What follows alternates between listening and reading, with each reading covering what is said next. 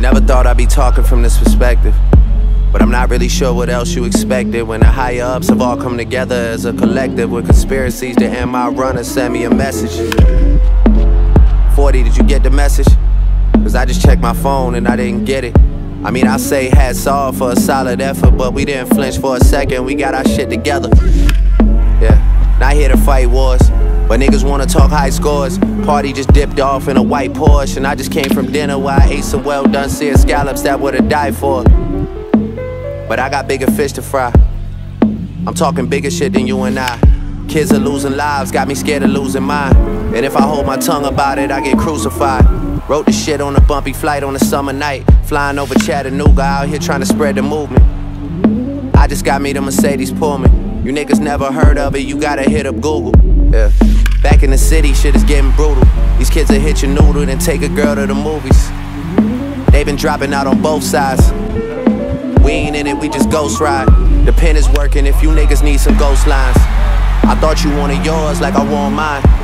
I guess you just making moves on your own time, but just know it'll be January in no time.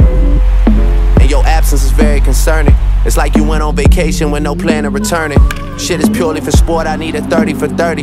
Banners are ready, case we need to retire your jersey. Yeah, I got a club in a Raptors arena. Championship celebrations during regular season. Paternity testing for women that I never slept with. I'm legally obligated if they request it. So much legal action like I'm Michael Jackson. Luckily I'm great at avoiding distraction.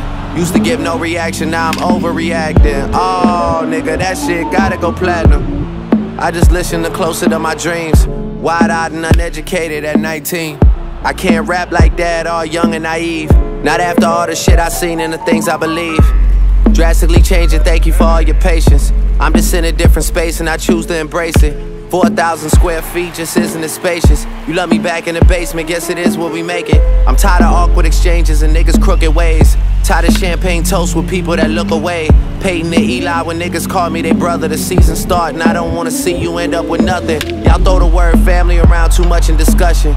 Rookie season, I would've never thought this was coming. They knees give out and they passing to you all of a sudden. Now you the one getting buckets. They put their arm around you, now you becoming the crutches. Kids got on your number cause you the one they look up to. And women that you seen on TV look better in person. And either they wanna fuck you or convince you that they care, and see where it goes from there. But these ain't the girls from Brampton, this ain't that local action. The hate is just bringing me and my people closer actually. What happened to the things you niggas said was supposed to happen? Are we just supposed to ignore the fact that it never happened? We just supposed to get the pie and then split it in two. Supposed to forget your mistakes but not forget about you. My plan was always to make the product jump off the shelf.